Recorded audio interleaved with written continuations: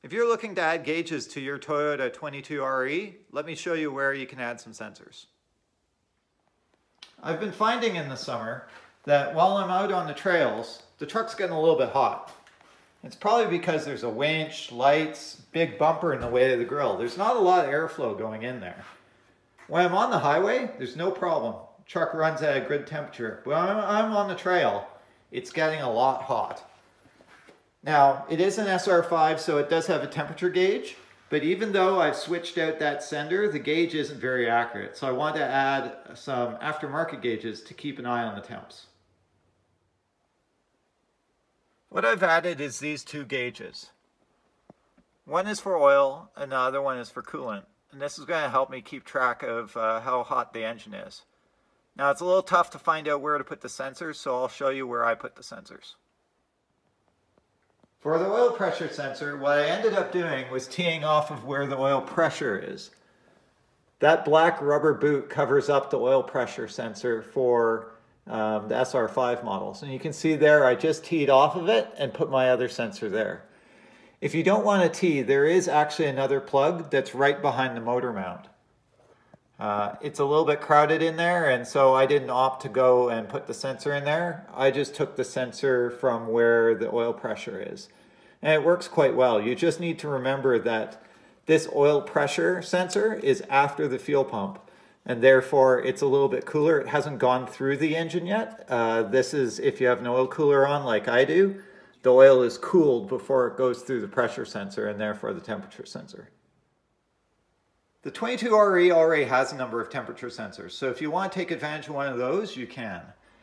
If you want the one that goes to the gauge for the SR5 cluster, it's right down there between cylinders number 3 and cylinders number 4, the one with the blue connector on it.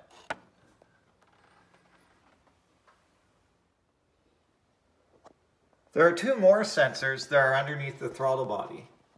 There they are there. The one closest to us is a coolant temperature sensor for the ECU, and the far one is a coolant temperature sensor for the cold start injector. You can always tee into one of those as well. As you can see there, there's another sensor that's right on top of this housing. It's hard to see. And that one has two vacuum hoses going to it. That's your BVSV, the bimetallic vacuum switching valve. And that one's actually used in conjunction with the throttle body and the throttle position sensor. So you can always tee into one of those as well. Some models of 22RE even have a port that's on top of the thermostat housing. So there's the thermostat right there. And right here, this is where I went to put in an adapter, and that's where I'm actually getting my coolant reading from. Now that coolant reading will read differently than the gauge, because the gauge for the SR5 cluster, which again is down there, that's reading it before it goes through the radiator and before it gets to the thermostat. However, this one is before the radiator, but it's after the thermostat. So this one will stay colder until the thermostat actually opens and then coolant goes by it. I'm just using this as a secondary method to see how hot the engine is. So I'm really only interested at the peak temperature, not necessarily how warm it's warming up. I can use the one on the dash to determine how warm or how fast the engine is warming up. This one's going to tell me how hot the actual engine is. So you might be thinking, if I put that sensor in that fitting, what came out of it? The answer is this sensor. And what is that sensor used for? I don't know. I do know that there's some extra plugs here. There's a round one here, a double spade one there. There's another round one right here. So there's some extra plugs, but they don't actually connect to anything. And one of them was connected into the sensor in that port, but I don't think that sensor actually did anything. And here's why. Internet seems to think that one possible reason for that sensor is fuel pressure. And once the engine heats up, then it modulates the fuel pressure. But that's not true. The fuel pump in the fuel tank is only an off and on. It's triggered, and as I said, once you do start on the key switch, it will energize the fuel pump. And otherwise the fuel pump is energized by the air meter in the air box. This is not a mass airflow, it's just a door that once air passes through it on its way to the engine, it goes and ignites that fuel pump. So the fuel pump is activated either by that or by the key switch. And if you actually look at the fuel rail, there's a vacuum hose attached to the regulator. The fuel pressure is by vacuum. It's not according to this sensor here. What else could that sensor be?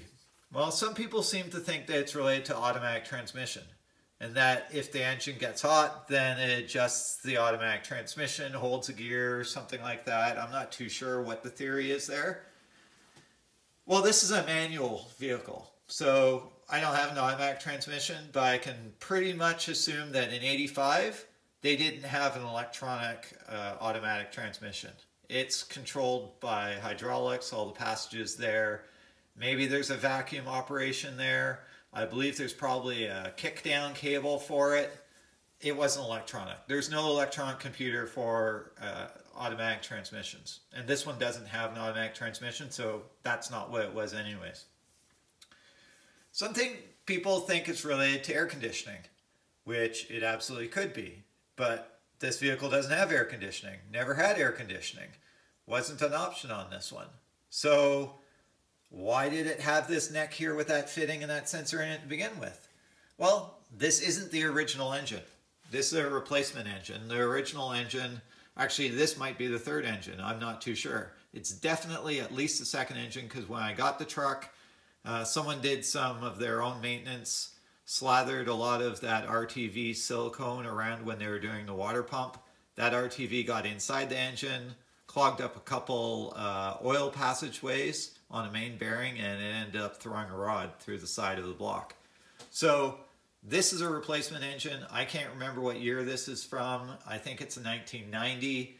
It may have been attached to an automatic transmission. It may have had air conditioning at one point in time. I have no clue, but that sensor there is the new sensor for the gauges inside, and the sensor that I pulled out did nothing. I ran around with no sensor in there, or the sensor at least unplugged for a while, and the engine runs exactly the same. There is absolutely no difference whether that sensor's in there or not, so therefore it is removed.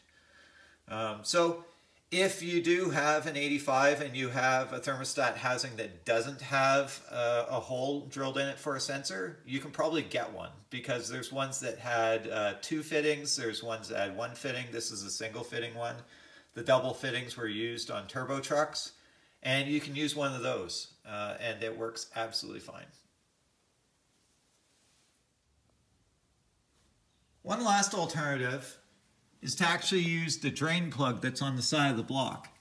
You can see there's a drain plug that is used to drain your block of coolant. You can always put an adapter in there and then run your coolant sensor there as well.